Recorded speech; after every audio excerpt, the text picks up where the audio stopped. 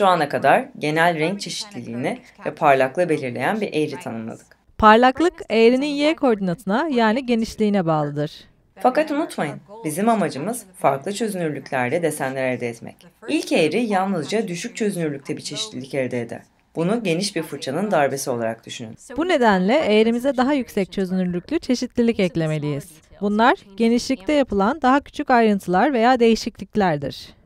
Bunu yapmak için sadece iki eğriyi birbirine ekleyin. Örneğin orijinal eğriyi alın ve ikinci bir eğriyle birleştirin. Sonuçta da ortaya şöyle bir eğri çıksın.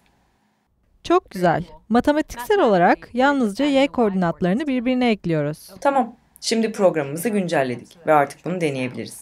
En üstteki, önceki alıştırmada olduğu gibi düşük çözünürlük eğrisi.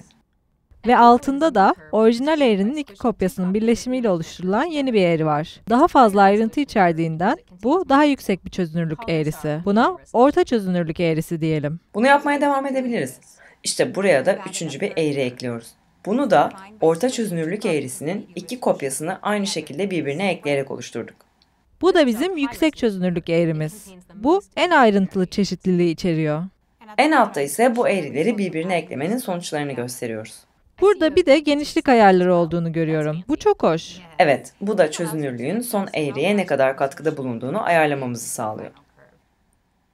Yani genişlik ayarı sıfıra kaydırılırsa o zaman bu çözünürlük son eğride yok sayılır. Ve eğer ayarı çok açarsam da gerçekten öne çıkar. Bu arada bu işlem 1988'de Perlin tarafından keşfedildi. Bu yüzden bu çeşitlendirme işlemine Perlin noise deniyor.